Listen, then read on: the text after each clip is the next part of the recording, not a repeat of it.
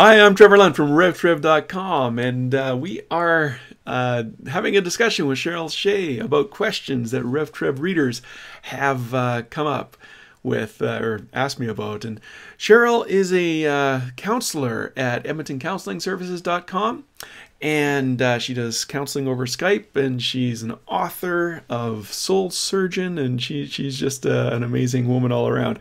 And so I really do appreciate her helping me with some of these questions. Welcome, Cheryl. Hi. How are you today, Trevor? It's good. It's been a while since we've done these. People might not notice because we released them over time, but this is good. I know. And it's like the middle of February in Alberta, which means it's not quite 30 below, which is really nice. That's amazing. Yeah, but yeah, if they watch this in the summer, they won't care to know that. Anyway, Cheryl, the question I have for you today, somebody, a reader asked me this, and her question was, how do I overcome fear about death in the future? You know, my first response was, well, you know, are you a Christian? Do you know Christ? Do you know that he's not just the God of today, he's the God of eternity, and that's our joy and that's our hope. But you know, I know Christians are out there that do have the fear of death and have other fears associated with death. So how would you respond to that question? How do I overcome fear about death in the future?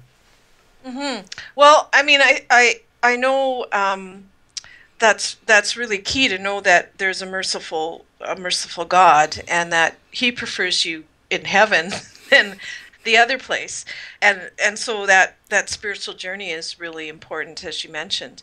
But I also know that many Christian believers are afraid of death, and sometimes that's for reasons that are not necessarily, I guess, overtly spiritual. Okay. Sometimes we're afraid of the process of dying. You know, I'm going to get sick, or you know, something like that. Especially if we've maybe seen that with someone else or experienced it, you know, with a parent or something. That we don't like suffering in our society, so yeah, we don't like to think that we might have to physically suffer, right? Mm-hmm. Another aspect to that is that we're afraid of dying alone. And I know I went through a real difficult season in my early 40s about that. And I was single. I had some close friends, but there was this real fear of being alone at the end of life. And I did manage to work through that with the Lord. And surprisingly, what it came out to wasn't so much a fear of dying alone as a fear of not having a legacy, because I don't have children. And the thing that really helped was around that season, I did a trip to England. And before I went, people advised me I should make a will. And up until that time in my life, I hadn't, because, again, I'm single, there's no dependents, that kind of thing. And so I did make up a will. And then through that, I was able to leave money to charities that were important to me, some people that were important to me. And that, for some reason, actually really settled my heart. And I can't even really explain it, but it sort of, it did help. The other thing that can happen is that sometimes people are afraid of death because actually what they're doing is they have an experience and then they're almost on the verge of a panic attack. So example is they might have a pain in their body and then they jump to, oh, I'm going to die. Right. And that in counselor lingo is anxiety or fear. They're almost unable to live in the present moment. And so then we're spending too much time projecting about the what ifs in the future. And how do catastrophize? Catastrophize. Okay. Catastrophize. So it's like you know, like I said, I have a pain in my shoulder. Oh my goodness, I'm having a heart attack. I'm going to die. Right. Or my boss. And if you have had a heart attack, that's what could bring it on, right? You've had that experience, right? Or someone you know had a heart attack, right. Or just that you have fear in your life in general, right? Just fear and anxiety in general, which can be spiritual. It can be a spirit of fear, or it can be anxiety is kind of the flip side of clinical depression, so it can be a medical thing. So if you find that you do that, so one thing happens, like you go out and you start your car and it doesn't quite start properly, and most people are like, yeah, okay, we'll just try it a few more times. Maybe it's the battery. You're like, oh my goodness, my car is going to blow up on the way to work, or my new car is going to totally die. Then that's catastrophizing. Oh, okay. So that's something you need to talk with the counselor about and work through. And so that might be sometimes where people have the fear of death, is it's something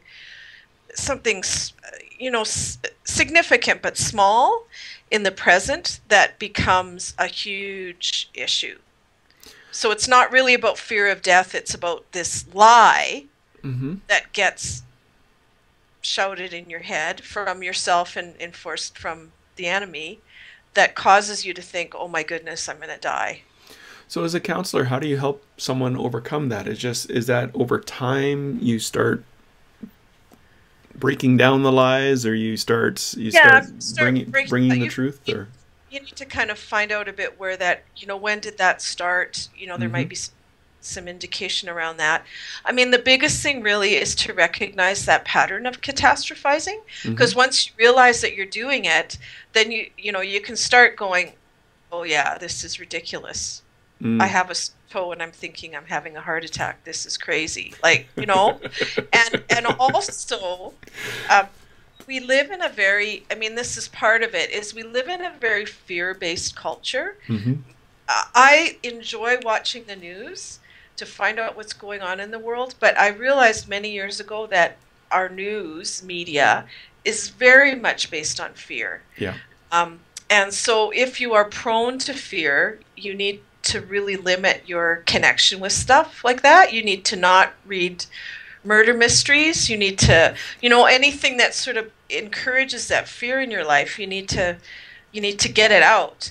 And part of that too is recognizing, a friend pointed this out to me personally a few years ago, is I was dealing with fear in a certain area of my life, and I'd sort of get that under control with the Lord, and then a few weeks later I'd have this fear about something else. And she said to me, the problem with fear is the spirit of fear. You get it controlled, you get it broken in one area, and then it sort of reinvents itself somewhere else.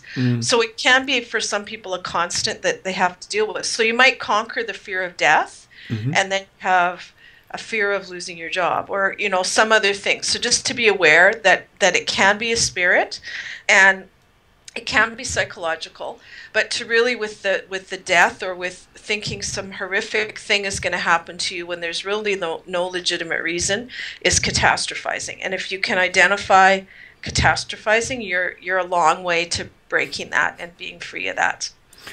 I think something we all kind of go through. Like there was a season in my life where nothing automatic would work for me, right? Like, so automatic doors would not open. Did I tell you this story?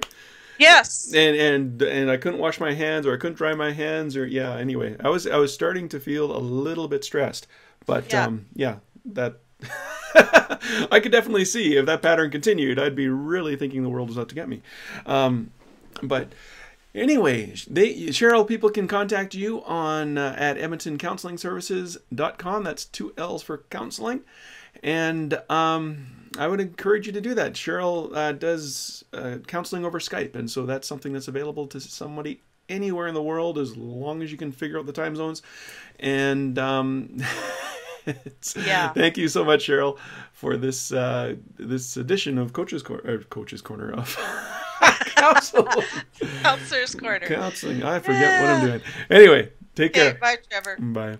Bye.